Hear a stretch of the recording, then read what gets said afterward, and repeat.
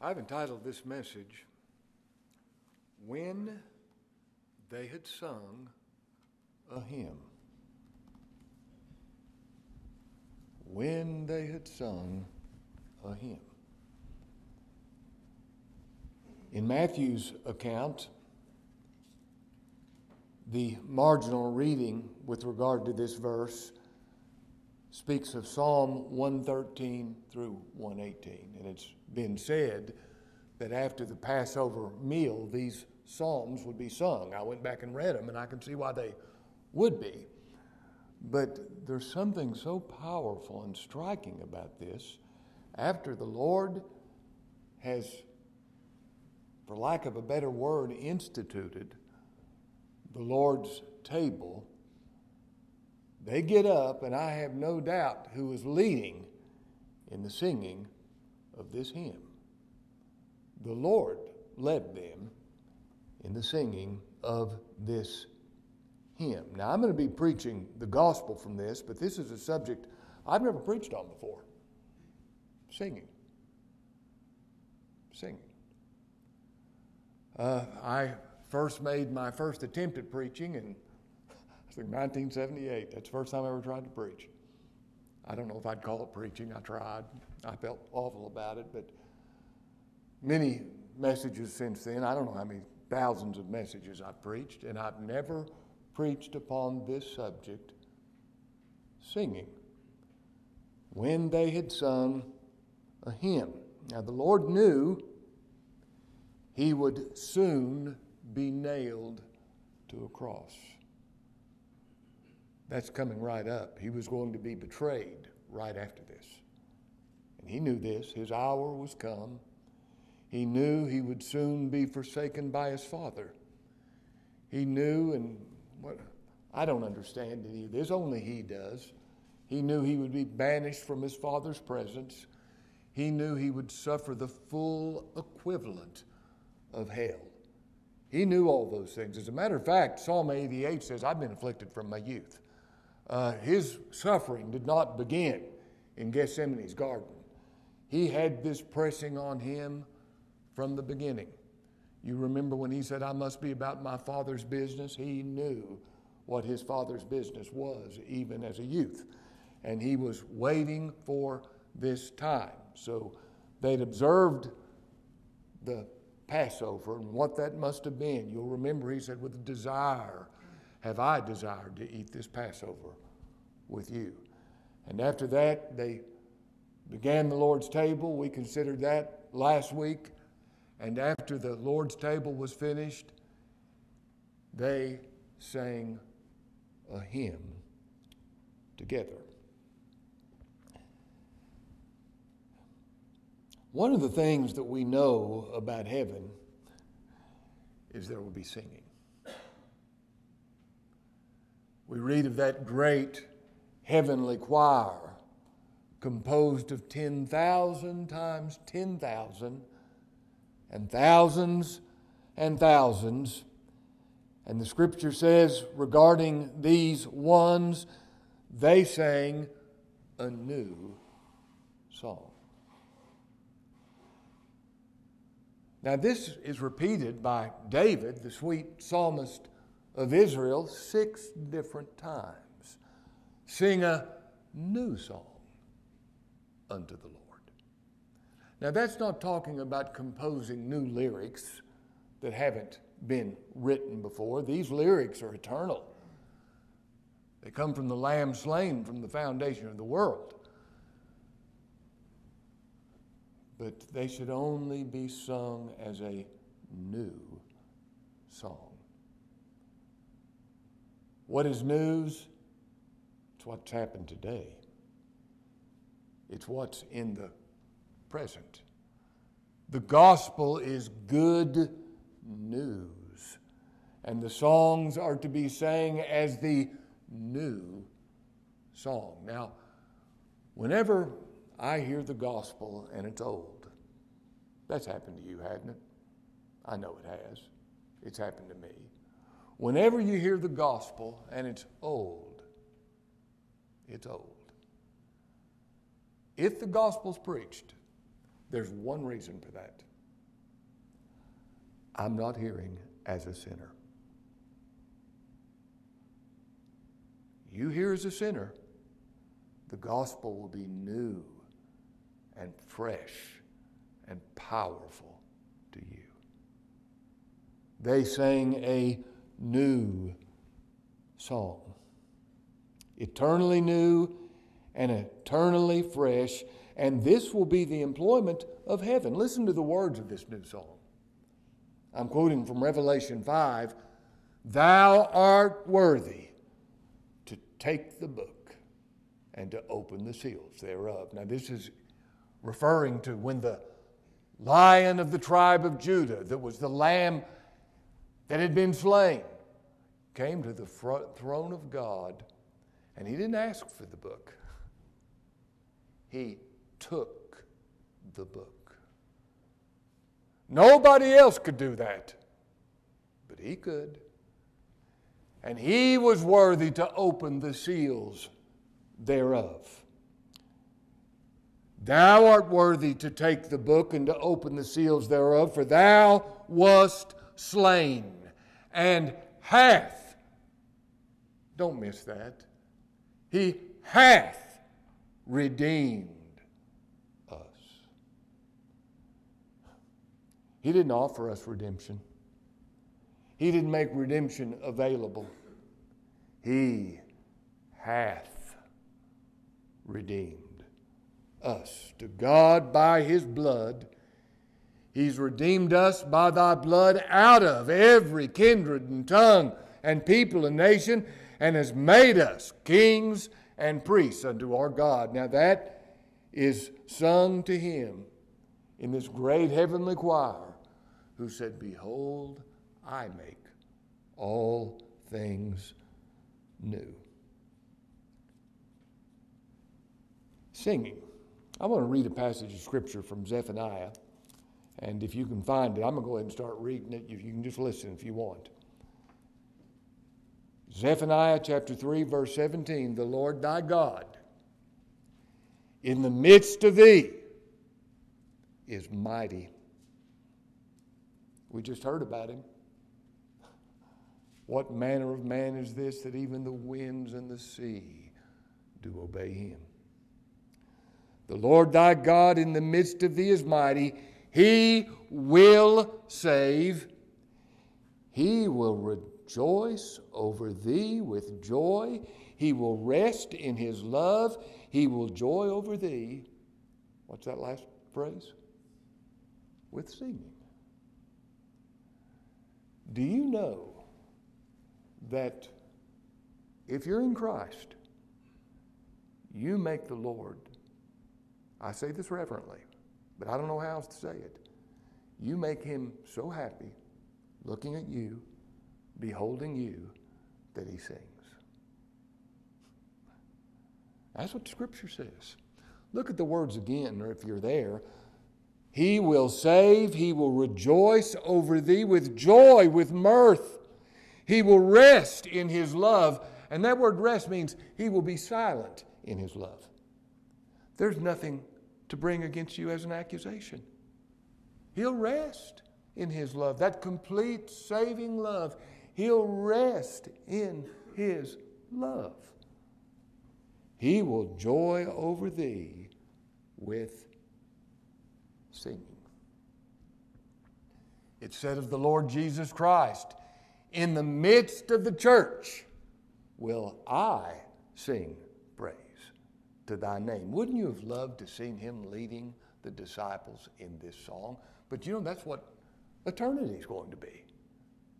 It seems as if eternal days are far too short to sound his praise.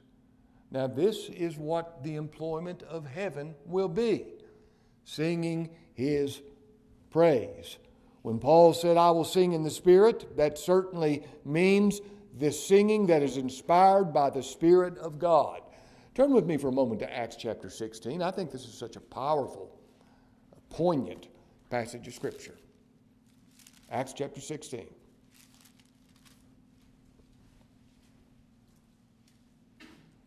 Verse 23, this is speaking of Paul and Silas. And when they had laid many stripes upon them, they cast them into prison, charging the jailer to keep them safely, who, having received such a charge, thrust them into the inner prison and made their feet fast in stocks. Now picture this in your mind. They've been beaten with the cat of nine tails, blood still flowing down their back, in just a filthy, disgusting environment in the inner prison. Their feet fast in stocks for preaching the gospel. And what did they do? Verse 25, and at midnight, Paul and Silas prayed and sang praises unto God. What must that have sounded like? In that condition, at midnight, they sang praises to God, and the prisoners heard them. I don't know what all that means, but I like to thinking about what they must have been thinking. What in the world is going on? They're singing praises to God. Look where they're at. How could they do that? But there they were in this time of need, singing praises to God. Now, certainly a part of congregational worship is singing. When we sing these hymns of praise, we're singing His praise. And to treat singing as less important or more important is wrong. Now, what do I mean by that? Well, there are some, I don't guess you call them churches, they're religious organizations, but the main thrust is the singing. And the song leader is called the worship leader. And that's a totally skewed view of what worship is in the first place. There's no understanding in that kind of thing. It's a production. It's trying to move people with music. It's using music to try to get some kind of end. It's not the praise of God. And also remember, when we're singing these hymns, don't think, well, this is not as important as something else. Yes, it is. This is His praises. We're singing of Him. We're singing and making melody in our hearts to the Lord. We should all participate and join in the singing of these hymns. They are of the Lord Jesus Christ. Now, these are congregational hymns, and in these hymns, we are singing and making melody in our hearts to the Lord. That's what the Scripture says. Now, you don't have to have a beautiful voice. You see, what's beautiful is what's being sung and who's being sung to. You don't have to have a beautiful voice to join in these congregational songs, because the beauty is in the hymns and what they say of the Lord. I love the hymn, "We love to sing of Christ our King, and hail Him, blessed Jesus, for there's no word ear ever heard so dear, so sweet as Jesus." What a blessed privilege to be able to sing these hymns, just like the disciples were. This is no less important than when they were getting with the Lord and singing these hymns. David said, "Make a joyful noise unto the Lord." And then there are the specials. Psalm 33 verse 3 says, "Sing unto Him a new song." There's that word, new, powerful, fresh. "Sing unto Him a new song. Play skillfully with a loud voice." Now, I've been so touched by these specials. I'm thankful. I don't know how many times Lynn said, "You ought to say something more." I guess I don't think about it. I'm going, I should, but when I'm getting up, I'm thinking about the message I'm going to preach. But I'm so blessed by these specials. I'm so thankful for them. And this is important. It's important that the singers of specials are gifted to sing. That's very important in a special. Not so they can perform. Every believer is offended by somebody getting up and performing. I mean, you sing a special, it's not about some kind of performance. But you want to have a gifted voice so that you don't get in the way of the song. and you can hear what's being said and worship and think about what's being said. That's very important. Play skillfully with a loud noise. You don't want to be a distraction. You don't want to get away in the way of the message of the song. That's so important, and you know that. Paul said in 1 Corinthians 14:15, I will sing with the Spirit, and I'll sing with the understanding also. Now, this is so important. A song that doesn't impart the understanding of the gospel is a song that ought not be sung. A song that doesn't exalt the gospel of the Lord Jesus Christ is a song that should never be sung. It's a song for infidels, not for believers. Now, I know that there's some that only sing psalms because there's no error in the psalms. And just about every hymn we sing, you can think, there's a better way to say that. Well, a man wrote it. A man wrote it. But somebody says, well, should we sing those? Well, I think that's exactly what Paul's talking about when he said, let us sing in psalms and hymns and spiritual songs. Singing and making melody in our hearts to the Lord. Now, think of some of the songs we sing. Rock of Ages, cleft for me.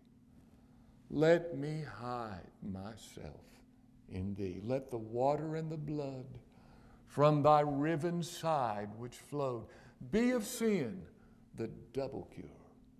Save from wrath and make me pure. What a blessed thing it is to sing that song in our hearts. Alas, and did my Savior bleed? And did my sovereign die? Would he devote that sacred head for such a worm as I? Was it for crimes that I have done? He groaned upon the tree. Amazing pity, grace unknown, and love beyond degree. My hope is built on nothing less than Jesus' blood and righteousness. I dare not trust the sweetest frame, but wholly lean on Jesus' name. Jesus, thy blood and righteousness, my beauties are, my glorious dress, midst flaming worlds in these arrayed, may I with joy lift up my head.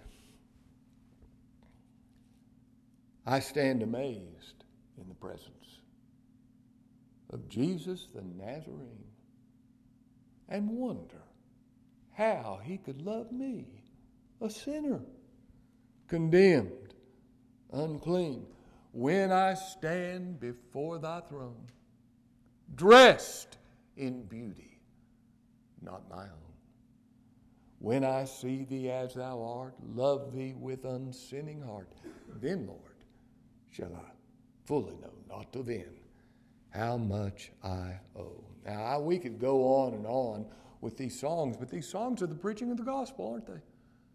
That's what they are. We were preaching the gospel when we're singing, what can wash away my sin?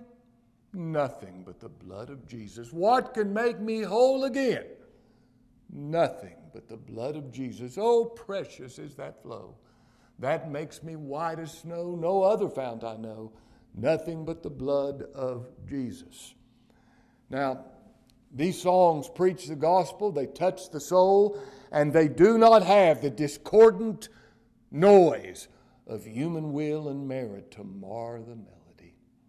They're gospel songs. I love when David said, God is king over all the earth.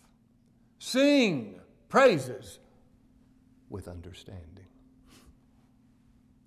I will sing of the mercies of the Lord forever. I will sing of mercy and judgment. You just read that passage of Scripture, a just God and a Savior. I will sing of mercy and I will sing of judgment. That's the gospel. I will sing of the mercies of the Lord forever. Sing unto him, sing psalms unto him, talk ye of all his wondrous works. Now that's the subject of our singing. Yea, they shall sing in the ways of the Lord. Now singing that is profitable, whether congregational singing, specials, or singing in your heart, it's the work of the Spirit of God. Now turn with me for a moment to Ephesians chapter 5.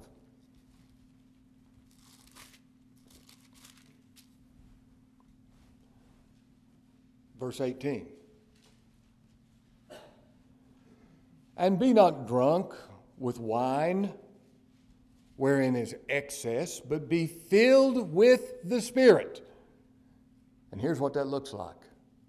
Speaking to yourselves in psalms and hymns and spiritual songs, singing and making melody in your heart to the Lord, giving thanks always for all things unto God and the Father in the name of our Lord Jesus Christ.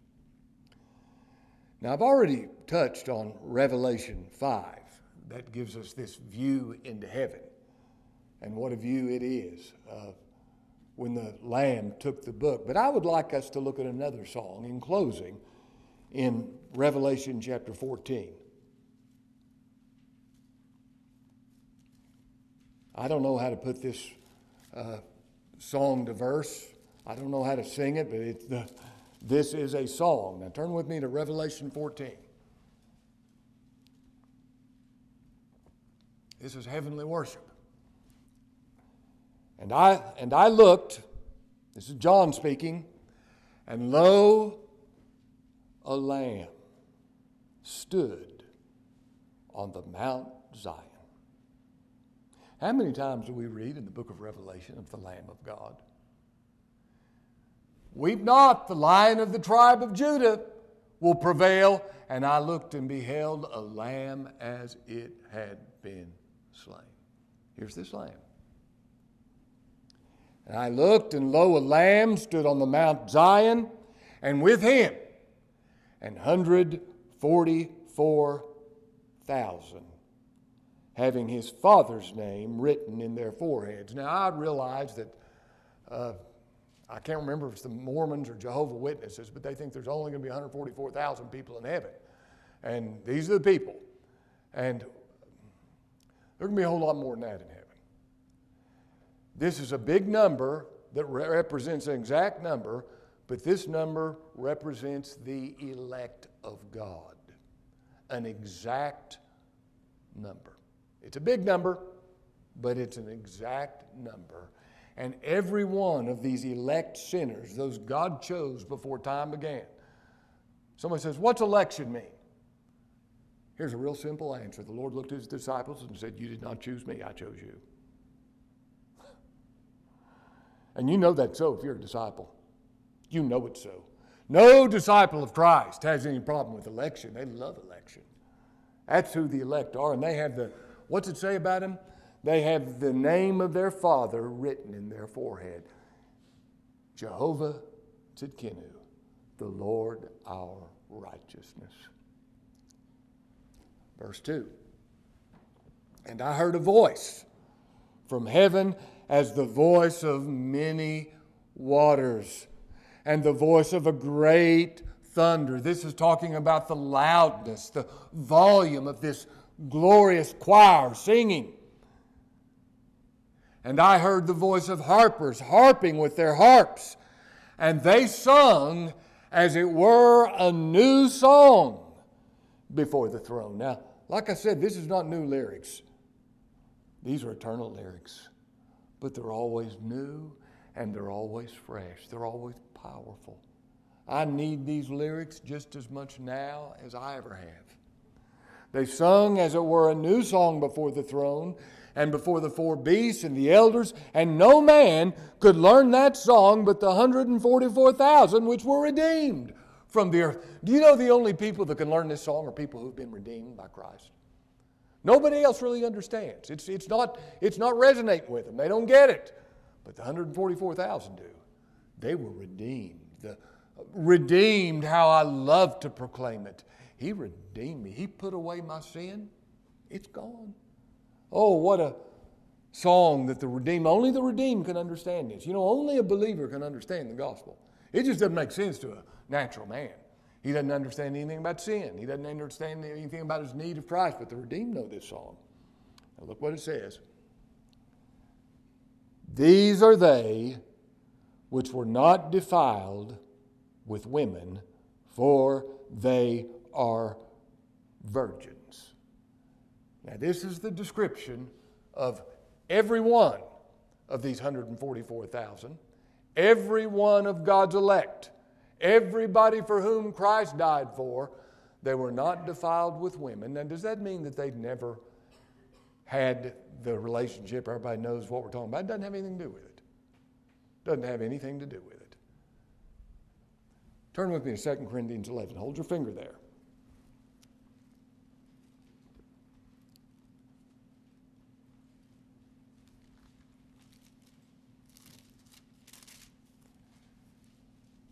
Paul said in verse 2, "For I am jealous over you with a godly jealousy. For I have espoused you to one husband, that I may present you as a chaste virgin to Christ." And that's exactly what that is referring to. "But I fear, lest by any means, as the serpent beguiled Eve through his subtlety, so your mind should be corrupted from the simplicity that is in Christ."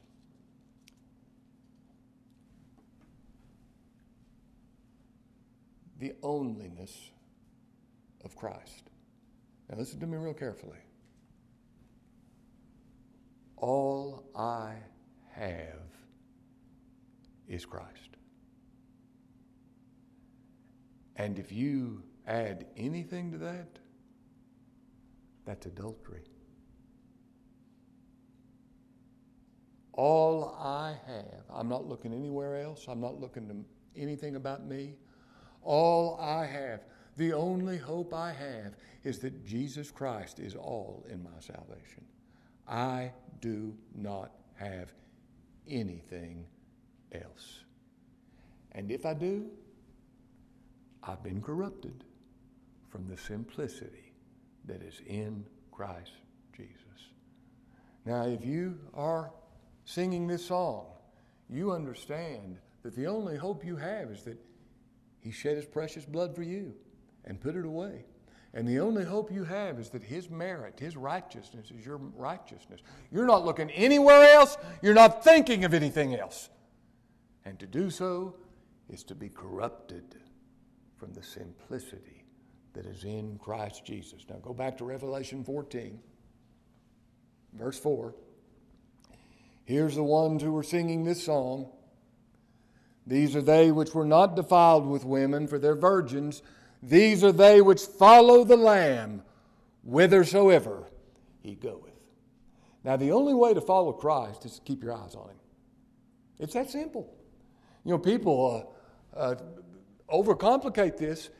I remember when first time I went to Mexico to visit Walter there, and he took us downtown, in that downtown area. And it was very intimidating to me. For third world, I'd never seen anything like that. And Walter, bless his heart, he felt no need to watch out for us. He'd just take off, and all of a sudden he'd be gone. And you were dead. You know, the only way you could stay up with Him is keeping your eyes on Him nonstop. And that's what faith in Christ is. I remember one time, first time I went was with Henry, and Walter left us, and we were all sitting there, and none of us knew what to do. And Henry said, "I feel like an Arminian preacher, leading people without having any idea where I'm going." At any rate, the point is, when you follow Christ, you don't look down at your walk, you don't look at others' walks, you keep your eyes totally on Him. That's what it is to follow Him, looking unto Jesus, the author and the finisher of our faith. Now, let's go on reading. These were redeemed from among men, being the first fruits unto God and the Lamb. Now here we have the effectual redemption of Jesus Christ for His elect. These were redeemed from among men. You know, there's not a drop of gospel in general redemption saying that Jesus Christ died for everybody, but it's up to you to accept what He did to make it work for you. There's no gospel in that. Somebody preaches that doesn't know God. They don't know the gospel. No, we understand redemption. These were redeemed from among men. Christ Jesus didn't have a redemption that doesn't redeemed. Everybody He died for, they must be saved. We understand the words, don't we? We understand that. Look what it says, being the first fruits unto God and the Lamb, and in their mouth was found no guile, no deceit. Now, if you're like me, you're thinking, plenty of deceit in my mouth. I mean, every time I open my mouth, there's an element of deceit to it. I mean, everything I say in such a way with a slant to it to make me look better. Deceitful. So what does it mean? In their mouth is found no guile, no deceit.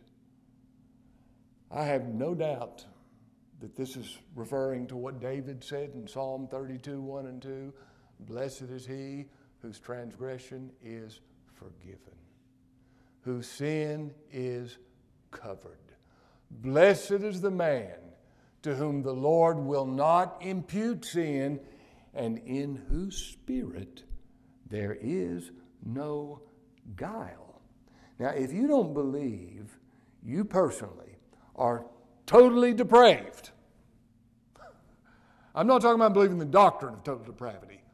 I'm talking about you believing that you yourself are totally depraved. If you don't believe that, you're filled with deceit. That's all you can say. You're a deceitful person. Don't trust you. Don't trust anything you say. That is deceit. This guileless spirit is the result of the new birth. You know, when we sing, other refuge have I none, hangs my helpless soul on thee. Leave me not alone. Still support and comfort me. All my trust on thee is stayed. All my help from thee I bring. Cover my defenseless head with the shadow of thy wings. Thou, O Christ, art all I want. More than all in thee I find. Raise the fallen, cheer the faint, heal the sick, and lead the blind. Just and holy is thy name. I am all unrighteousness. False and full of sin I am. Thou art full of truth and grace. Now, when the guileless soul sings that song, he's not just singing the words, he means it. He believes that's the truth concerning him. But look at this last description of these who sing this song with the great thunder, the voice as of many waters. It says in verse 5, they are without fault. It doesn't say they are treated as if they have no fault. They are without fault. God looks at these people and he says, thou art all fair, my love. There's no spot in thee. You're perfect through my comeliness. You're beautiful. You're without fault. Now, unto him that's able to keep you from falling and to present you faultless. Now, understand this, child of God. When God looks at you, He starts singing. He sees you as beautiful, as without fault. He says, I'm going to rest in my love or be silent in my love. There's not going to be any accusations against you. They've all your sin is put away. That doesn't mean it can come back up. It's gone. It's gone. It's not just covered up to be brought back up at some time. It's gone. It is not. This describes every believer. They are without fault. It's what the Bible calls justification. Now, when the Lord led the disciples in the singing of this hymn, He knew He was going to the cross to make His people without fault. This was part of the joy, looking unto Jesus, who for the joy that was set before Him, the joy, yes, of glorifying His Father and pleasing His Father, but the joy of taking every one of His people and making them to be without fault, spotless before the throne of God. Now, in heaven, what is the subject of the song? Redeemed. Isn't it the same subject here? Let's pray.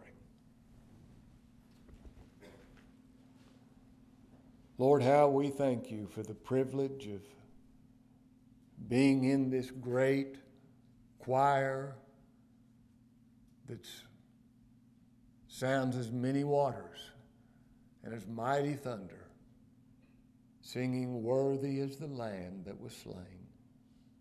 Lord, how we thank You for the redeeming work of our Redeemer that makes us to be without spot before Thee.